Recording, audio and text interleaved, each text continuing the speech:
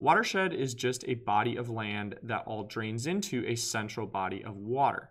That body of water could be a river, a lake, or a stream. And watersheds are going to be determined by slope. And so, what do I mean by that? You can think of a watershed as almost like a giant funnel of land that's all going to drain downward due to the force of gravity pulling runoff towards the central body of water.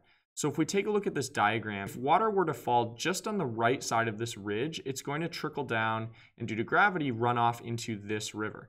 Now if it falls to the left of this dotted line here, it's going to follow the slope and go into a different watershed. And so watershed boundaries are basically determined by slope. You can think of it as if a drop of water lands on this piece of land, which body of water will it run off into? There's some other factors that are important to consider when we think about watersheds, and those would be soil composition, vegetation, and slope. So the more vegetation that a watershed has, basically the more infiltration we're going to have, and so rainwater will be slowed, it will be taken into the ground, the roots will absorb some, but the plants will also make the ground a little bit more permeable, make it easier for that groundwater to infiltrate rather than to run off. Then we have slope. So the greater the slope, the faster the velocity of the runoff. And so it has a little bit more inertia or a little bit more steam, you could think. It's got a head of steam to pick up, soil or debris or any sort of, sediments that are on the ground and carry them into this body of water.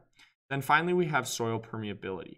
And so how permeable the soil is impacts whether or not water is running off or whether or not it is infiltrating and recharging groundwater. So that would affect the rate at which water runs off of the watershed and into the central body of water. And it may also impact the sorts of pollutants that it's gathering or the sediments that it's washing in. And the final thing we have to consider here is that human activities in a watershed directly determine the quality of water in that watershed. And that's because actions like mining or agriculture or clear cutting can produce pollutants or can loosen soil. And that means that the runoff entering the body of water will carry those pollutants or carry those sediments into the body of water. Next, we'll take a look at one of the largest watersheds in America, and that is the Chesapeake Bay Watershed. So this is a 6-state region where all of the bodies of water, the rivers, the streams, all eventually collect and empty into the Chesapeake Bay. Why does this matter? Why do we care about the Chesapeake Bay Watershed?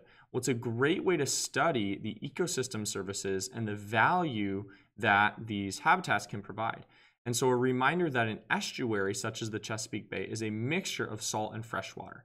So a lot of nutrients and a lot of sediments from all of these tributaries are collecting and emptying into estuary habitats here in the bay, such as a salt marsh. And so here's a picture of a salt marsh. You can see the grasses and kind of the low meandering water line. It's a really productive habitat. And because it's so productive, it offers a lot of ecosystem services. Remember, ecosystem services are things that have monetary benefit to humans. And so tourism is one. People are going to come and stay in hotels and pay to go on tours here and just spend their time hiking and enjoying the natural beauty. There's a lot of water filtration too, though. So we don't have to filter as many pollutants out of our water because estuary habitats and wetlands are really effective at trapping pollutants in their roots and recharging groundwater with more clean water than if they weren't there. We also have habitats. So there are all sorts of animals here, such as crabs and other shellfish that can be harvested from these habitats, and they are the breeding ground for them. So without them, we wouldn't enjoy nearly as much seafood. A lot of people would not have jobs and restaurants would lose revenue. And then finally, we have stormwater protection as well. And so it can basically act as kind of an overflow or a surge protection in the event of a large storm. Then we have a nice picture here of some kayakers. I'm a big fan of canoeing and kayaking, so you can remember that people like to canoe and like to kayak in these bodies of water, and so that's a great way for tourism revenue to flow into an area. Now we'll take a look at some of the human impacts on the Chesapeake Bay ecosystem. So the first one is nutrient pollution. Now nutrient pollution refers to excess nitrogen and phosphorus entering a body of water, leading to something called eutrophication. So eutrophication is when we have an algae bloom due to all of these excess nutrients entering the body of water. Remember that nitrogen and phosphorus are often limiting nutrients, and so when we add an excess of them, it leads to this explosion of algae growth. We can see here in the picture, we have this algae blooming because of all of these nutrient inputs. The problem is that this will block the sun, and so that plants underneath the surface are not getting the sunlight they need to photosynthesize. They will die, and then bacteria in the water will start to break them down. Now, because that's an aerobic process, it uses up oxygen. those bacteria will take up a lot of the oxygen that other organisms in the water need to survive. That leads to those organisms dying. Then we basically have a positive feedback loop where more and more oxygen is consumed, so more and more organisms die, and we call this, again, a positive feedback loop. It can lead to something called hypoxia, which is really low oxygen levels, and they can get so low that it's effectively a dead zone, meaning that we really don't have much life able to be supported by this body of water anymore. So what are the sources of these nutrient inputs into bodies of water? Well, one would be the discharge of water from sewage treatment plants. So we can see here in a picture that all of our wastewater, so water that we flush down the toilet, is going to end up at this water treatment plant. Now, there are several steps in these water treatment plants designed to remove all the nutrients from our wastewater, but it's impossible to always get that down to zero. And so there's going to be some inputs of nutrients, especially if these plants overflow. Now, that's not ideal, but sometimes in really heavy rain situations, these facilities do flood and they do release raw sewage directly into a body of water. And so then you have, of course, really, really elevated nutrient levels entering the body of water. Agriculture is going to be another source here. So we can see that the runoff from CAFOs, so all of the manure lagoons that contain the waste of animals, those are going to, of course, have a lot of nutrients in them, both nitrogen and phosphorus. And then we can also just get the synthetic nitrate fertilizers running off of agricultural fields. And so between wastewater treatment and agriculture, those are going to be two of the main drivers of nutrients entering bodies of water. There are some other pollutants we should consider, and those would be endocrine disruptors. So remember from our previous video that endocrine disruptors can be medications that just pass through the bodies of people and go to the wastewater treatment plant and aren't quite fully removed. We could also have sediment pollution, and so things such as clear cutting or urbanization or farming, those are all going to lead to sediments being more loose and being more easily carried into the river. Here's a picture that can demonstrate how dramatic this effect can be. So you can see from an aerial image just how different the water's color is.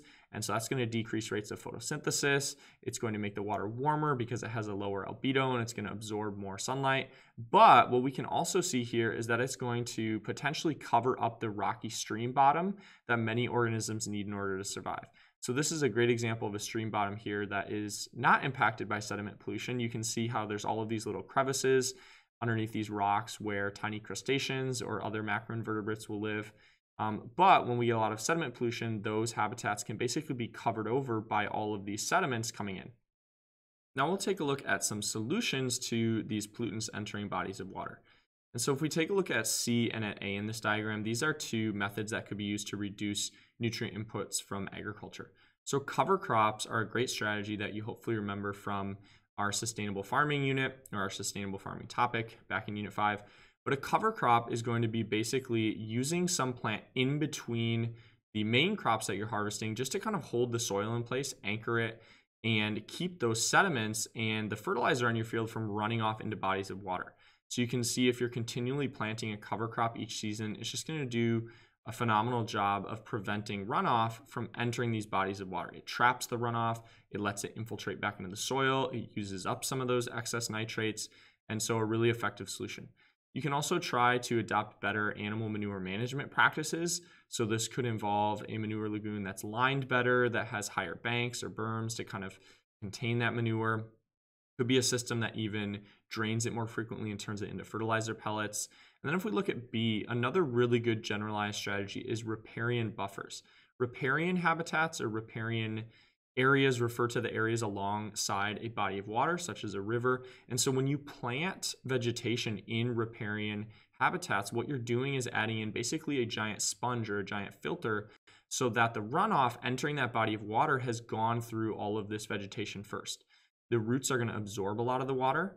Depending on what kind of plants you use, the roots may be really effective at even trapping pollutants in their root structures and then metabolizing them or just preventing them from making it into that body of water. And so riparian buffers are a really valuable strategy for kind of reducing these pollutants entering bodies of water. If we look at letter D and at letter F, these are both going to target human sewage. And so we can have septic tank upgrades. A septic tank is where you just have a tank in your backyard that collects your waste. And depending on how we optimize the drain field to more slowly, drain the sewage out, it can just allow that to be filtered more naturally by the ground and prevent it from overflowing and contaminating nearby surface waters. And then we can also have biological waste removal. So that's where there are microbes that are going to be eating a lot of the waste and trying to utilize a lot of those nutrients to prevent those from being released into the river. And so just a ton of different options for trying to reduce nutrient and sediment inputs into bodies of water.